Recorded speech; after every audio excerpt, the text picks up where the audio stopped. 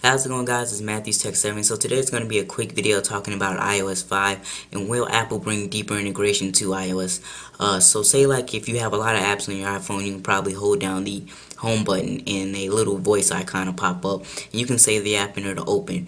Makes stuff a lot easier. You can so I know they have something like that, the voice app, you hold it down, but it's not really deep integration like you can say text and stuff like that.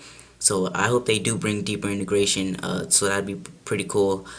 Cause the voice thing on the iOS is really not that good. I tried it out and it's not that good. So I hope they improve on that. So that's basically, I just wanted to share that with you guys. If you guys been hearing those rumors talking about the iPhone 5 and iOS 5 will probably be delayed, I actually don't know. It's probably 50-50. We'll have to see at WWDC. I think I'm saying that right. So, thanks for watching, guys. Bye.